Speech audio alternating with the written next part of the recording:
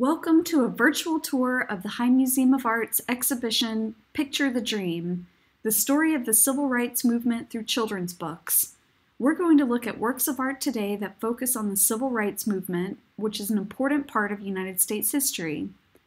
Today we'll talk about some tough issues around fairness and being kind to each other, but also about how you can make a difference in your own neighborhood and community. All of the works of art that you will see are part of books that you can check out at your local library or find online.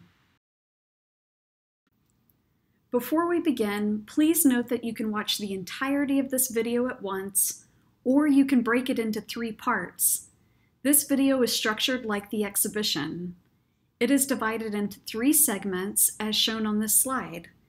This video is part 2, Rocks Are the Road, or key events that happened during the civil rights movement. All links can be found at high.org under the Learn tab. Also, feel free to pause the video at any time to take a closer look. The discussion questions and activity prompts will be available after each slide. Last, be sure to check out our family discussion guide and our teacher resource guide for additional resources and information. In the part 1 video, we talked about what was happening before the civil rights movement really begun. Now we'll talk about what happened during the movement.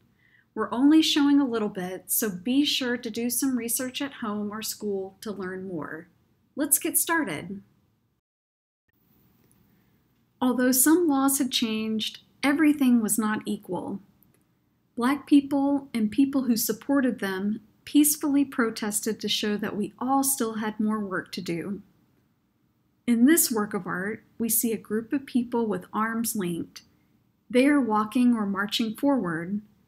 A few of them are wearing colorful necklaces or leis, a traditional Hawaiian wreath made of flowers or leaves.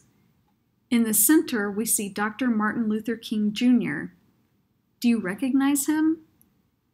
He is the black man in the middle wearing a colorful lei.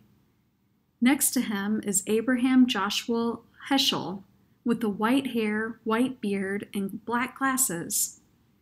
Both men were civil rights activists.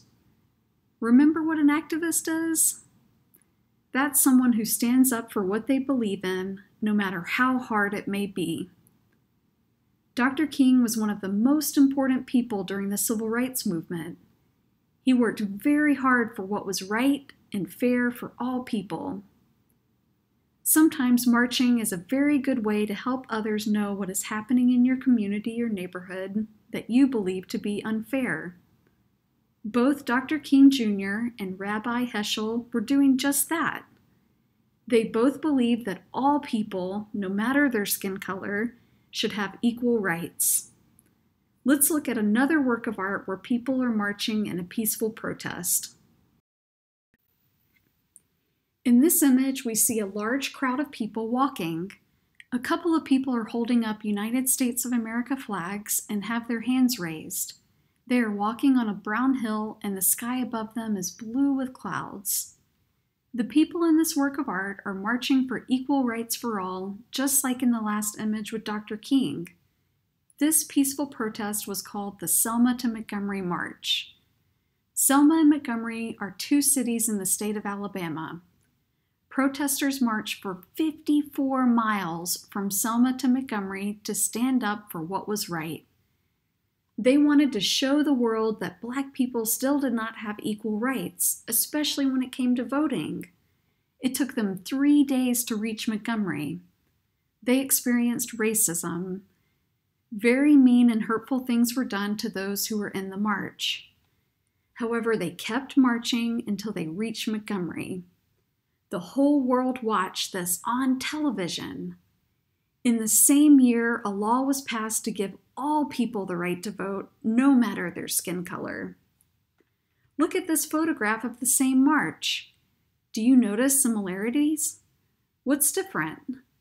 The artist who created the last work of art was inspired by photographs like this. Look closely at this image.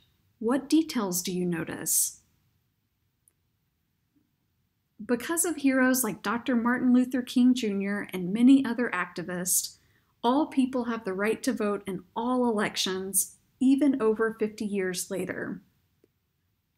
Can you think of a hero in your life? Who is that person?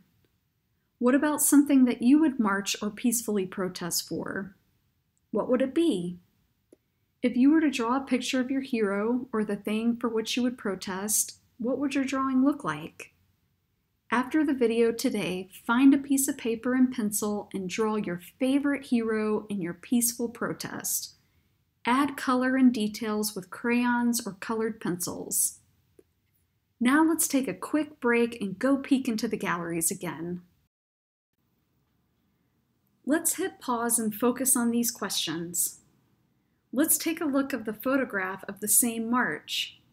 Do you notice similarities between the photograph and the painting? What's different? The artist who created the last work of art was inspired by photographs like this. Look closely at this image. What details do you notice? Can you think of a hero in your life? Who is that person? What about something that you would march or peacefully protest for? What would it be? If you were to draw a picture of your hero or the thing for which you would protest, what would your drawing look like? After the video today, find a piece of paper and pencil and draw your favorite hero in your peaceful protest. Add color and details with crayons or colored pencils. Do you recognize the image on the right? It's the Selma to Montgomery March. This is a photograph of the works of art in the Picture the Dream exhibition.